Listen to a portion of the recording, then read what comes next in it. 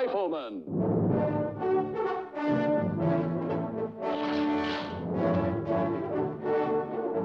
Starring Chuck Connors.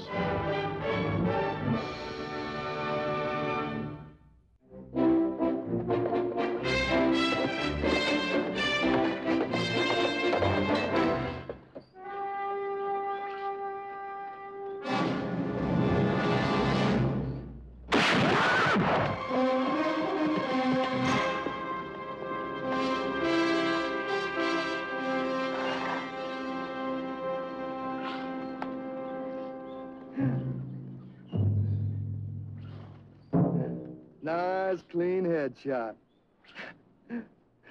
Kind of makes me proud the way I can bring a man down without so much as speck in his shirt. Not a bad swap, his horse for mine. At least it won't be so conspicuous. And it'll be a long time before anybody looks for him, whoever he is. By the time the buzzards and wolves get through with him, ain't nobody gonna know who he is nohow. Wouldn't be a bad idea. What's that? What are you doing? Giving up that pretty gun of yours just to make believe you're dead? This gun's a small price. See them wanted posters on me up north, cancel. We said you was a smart fella. Thank you, Mr. Vale. You'll be remembered once they see that gun you wear. Not with kindness, but certainly remembered.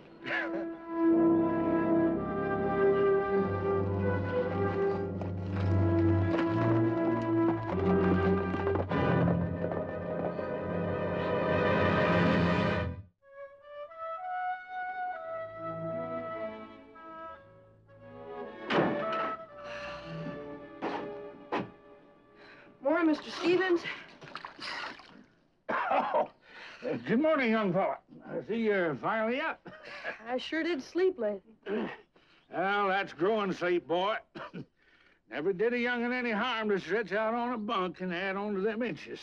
I don't know about growing, but it sure does feel good to sleep late after the roosters are crowing. I know what you mean. I know what you mean. Here you are.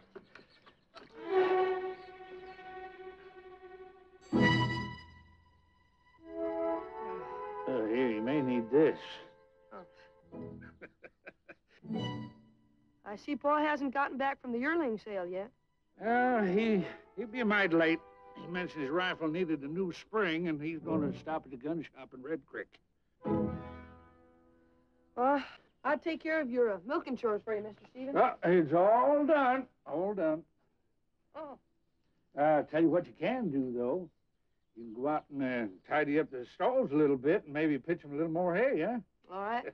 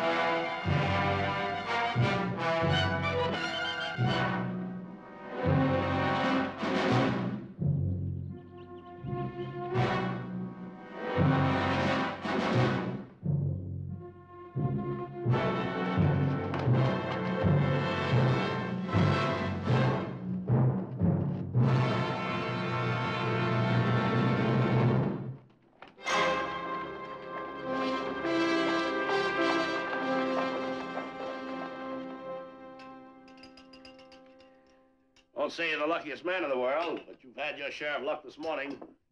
Say it's just a bullet, Christoph? No doubt about it. Rifle by the looks of it. Well, my head still feels like it's being hit with a sledge. Toward night, it'll feel like it's more than one sledge that's doing the pounding. But every time you feel like wincing, just tell yourself you're alive by the grace of God. Doc, Doc, did you ever see me before? Can't say I have. You mean you don't know my name? You mean you don't know who you are? I woke up with this head about an hour ago. What happened to me before that? Where I came from, where I'm going, I just... I'm not a bit surprised that rifle went off at close range. Don't you worry, my young friend. This loss of memory is never permanent. Loss of memory? The concussion will wear off in 2 or 3 days at the most. You'll start remembering little things. Well, there shouldn't be much mystery as to who you are. George Vale. George Vale. Well, I guess that clears that up. Well, Doc, I better give you some money. That's quite all right. I'm fussy about the money I place in my pocket. What's the matter with the money, Doc?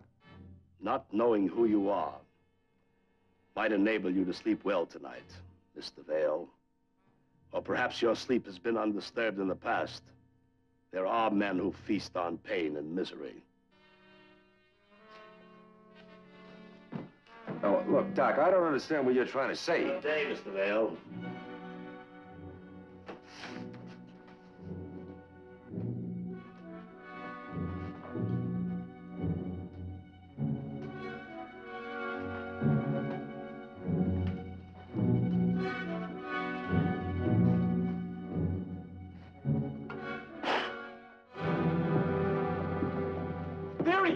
There he is, Sheriff. Coming into town big as life, throwing his name in our faces. The older Vale gets, the more nerve he gets. Can't you arrest him? Nothing would give me greater pleasure than to see George Vale at the end of a rope. As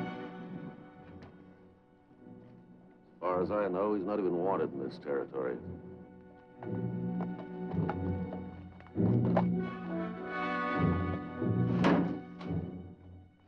Yeah, what can I do for you? I'm putting up at the hotel tonight. Keep my horse here? Yeah, it looks like one of the Wyden horses. Wyden horses? Maybe my name would mean something to you. George Vale. Well, lots of horses look alike, Mr. Vale. I wasn't questioning it not being your horse. Should there be any doubt? None, Mr. Vale. None at all.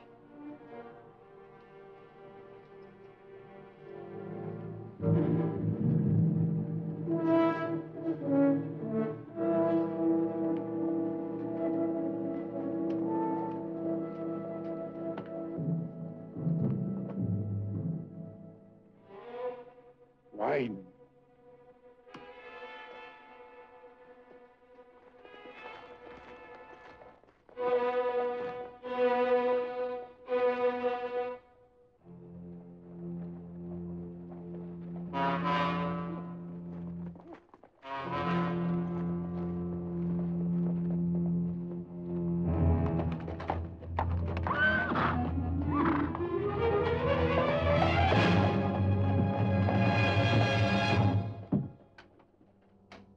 Morning, Sheriff.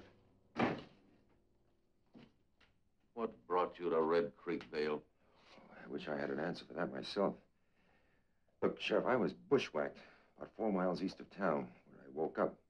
Now, what happened before that, where I was going or coming from, well, it's a complete blank. Too bad that bushwhacker didn't have a straighter aim. Now, wait a minute, Sheriff. I came over here looking for an answer. Who am I? Who's George Vale? I just passed your gun shop a few seconds ago, and I had a feeling that a gun shop had a special meaning for me.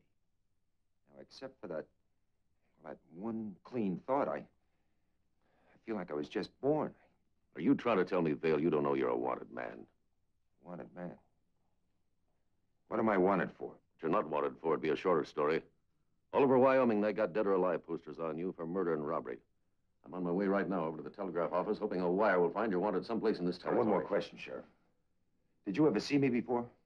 Can you say positively that I am George Vale?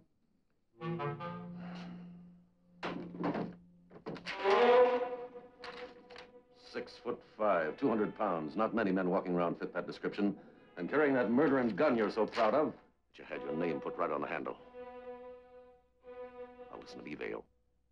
I want you out of town by the end of the day. One, I wouldn't be surprised if some hotheads around here decided to do the world a favor and string you up. Two, I'm liable to forget I'm a lawman if I see you walking around this town and come after you myself.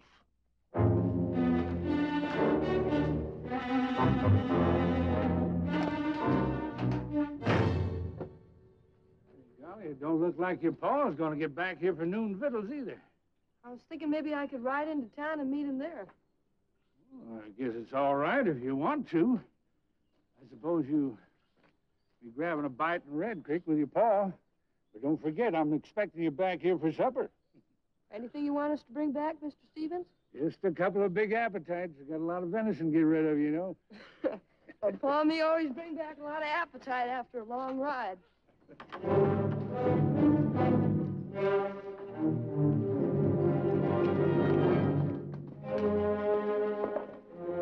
See you for supper.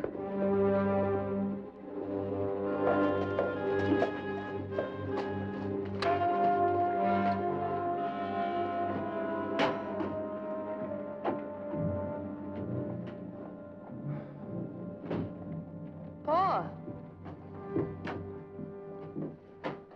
Well, I've been waiting for you at the ranch. I finally decided to ride into Red Creek and see if you... Something wrong? Why do you call me Pa, boy? 'Cause you are my... Oh, you must be fooling me again. No, I'm not fooling. Who are you? Oh, come on, Pa. Hey, you hurt, Pa? What's your name, boy? Are you playing a game? Is your name Vale? You know it's not. Well, then what is it? Mark McCain. McCain, same as your name is. Well, my name is Vale, boy. Pa, don't you really know me? George Vale. No, I don't know you, son. Something's wrong. Something's happened to you. You just wait right here, Pa. We'll go get a doctor.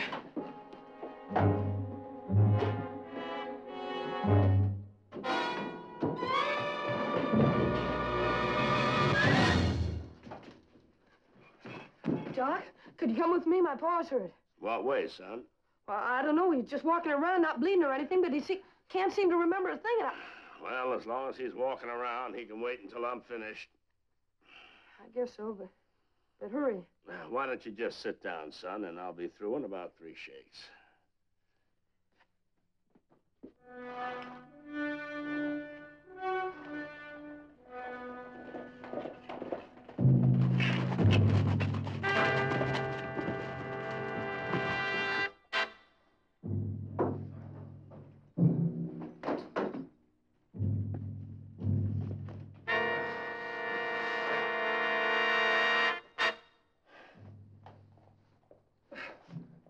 The horse Bob rode to the line shack, all right. Vale's in there now. I wonder what kind of a man it takes to shoot a 16-year-old in the back for a horse. George Vale, we're coming in. You better have a gun in your hand.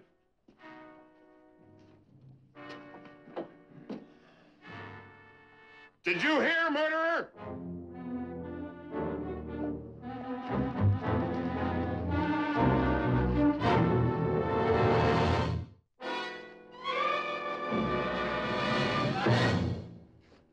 Told to reach for your gun, mister. I don't see any reason for gunplay. We buried our brother just an hour ago. You murderer and horse thief! Maybe if you'd calm down, we could get this straightened out. You ride that horse into town? Yeah. You got some fancy story as how you come by it? So you're better at murdering than making up stories. Vale, you better get up on your feet. When I count to 3, I'm gonna draw. Giving you a chance you never gave our brother. Now get up! 1, 2! I'm not drawing. I've got no quarrel with you two that I know about. I never seen a back shooter yet that could look a man in the eyes and draw against him. Maybe I can beat some gumption into you.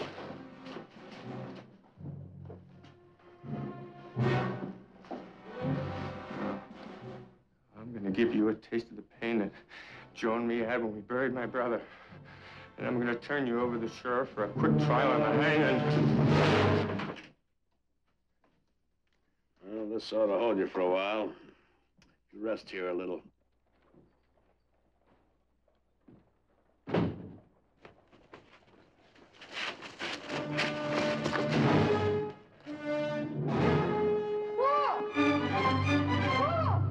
Stop it! Huh? Vale has a kid? Don't you dare touch him again! The next order of business is a hanging. Hanging. But he's my pa! All right, what's going on here? Bob was shot in the back today at our line shack. Horse was taken away from him. The one George Vale rode into town. This is one time you overstepped yourself, Vale. You're in a town that tries and hangs the same day. But he's not George Vale! He's my pa! Well, maybe he's been raising you under another name, son, but he's George Vale, all right. He's not! We've been staying at the Stevens Ranch. Mr. Stevens will tell you who we are. How long has Stevens known you? For years. But even before I was born. He and Pa lived in the same town back in Oklahoma. Well, it should be easy to prove his story. Aaron, you mind riding out the Stevens spread? Should make it back before dark. All right, son. We'll leave you two here at the livery. Your pa's not going anywhere in the shape he's in. You and Joe keep an eye out here. When Aaron gets back, we'll have the truth of this. I'm not buying the kid's story, Sheriff. Hard to swallow. But I'm not making any mistakes when there's a hanging in the offing. All right, boys, come on. Break it up. Give us somewhere to go. Come on, Pa. It's cooler in the livery.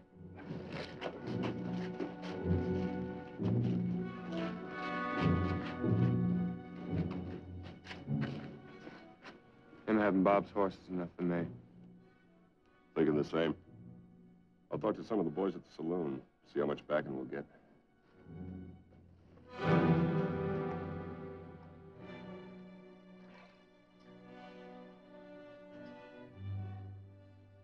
Feeling better, Pa? Thanks, boy. What am I going to do to convince you I'm not your pa? As soon as Mr. Stevens gets here, we'll know who you are.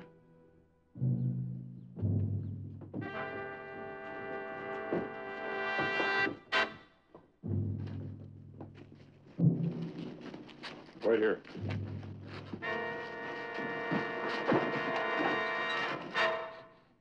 Aaron get back yet with Stevens? Take him about another hour yet.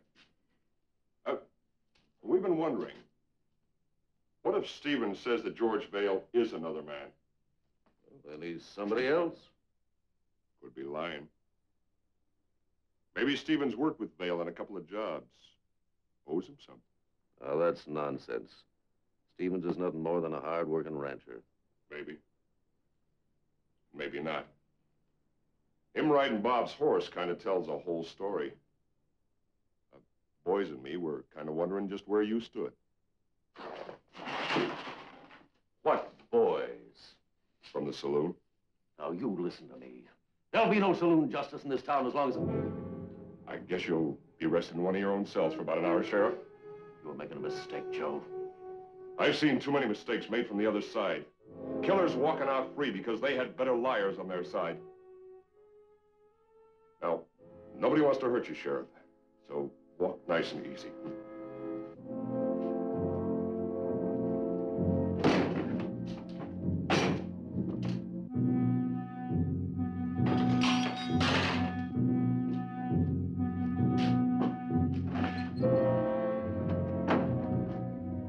Let's go.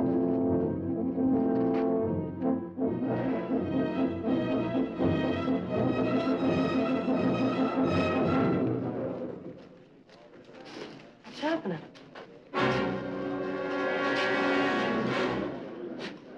What are they gonna do? That rope out there means they want to get things over with quick. No! No, you're making a mistake! No, he's my boy! He's my boy! Let him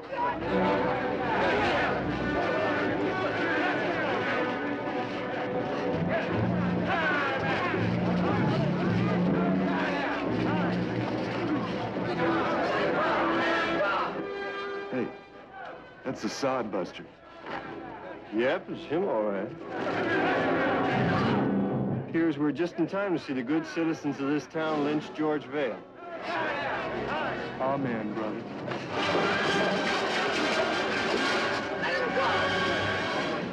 Well, of course that's McCain.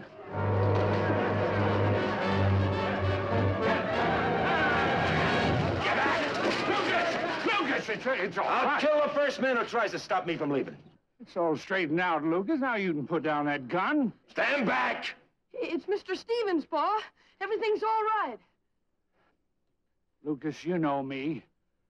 Now, put that gun down. Come on, George. Let's get out of here. That gun down, huh? Maybe have you change your minds that I'm George Vale. Now you stand back. I'm not gonna waste the next one. It's true, Pa. Everyone believes who you are now. You get on back, boy. I don't want to hurt you. Go on. It's best to let him ride out, son. He's been through so much that nothing makes any sense now. Pa, you can't ride out. You just can't. Come on. Let's take it easy. Nobody knows us. We'll get the horses and we'll get out of here.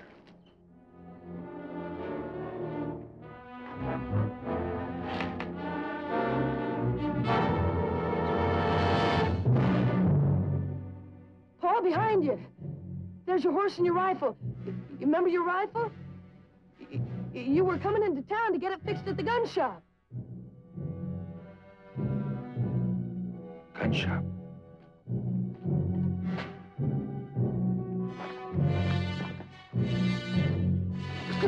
Stay along, Looks like you made a mistake, Frank.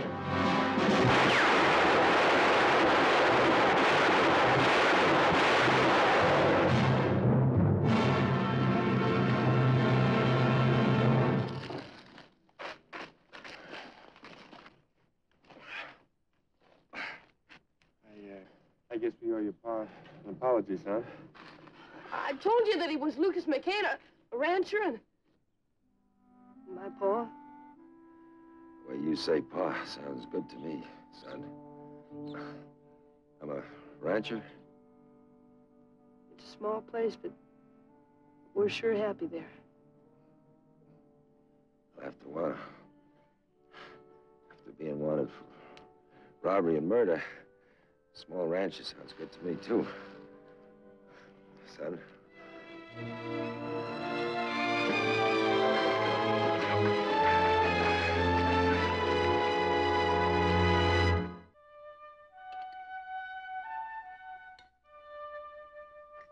Well, that was a pretty good meal. If I'm allowed to brag of my own cooking. You sure didn't forget how to handle a skillet. You remembering more things now, Pa? Well, some things are coming back. Others are still a little hazy. How about dishes? Dishes? We used to have an arrangement where one night you'd wash them, then the next night I would. Oh, yes, I remember that arrangement. Well, tonight's your night to wash them, Pa. Mark, you know, an important thing like whose turn it is to do the dishes is something a man doesn't forget. And one of the first things I remembered was that tonight is your turn to do the dishes. I guess your memory is coming back. Pa, I wouldn't have really taken advantage of you. I know you wouldn't, son. Look, I'll do the dishes tonight. This is one time I'll find pleasure in doing the chores. You sit down. All right.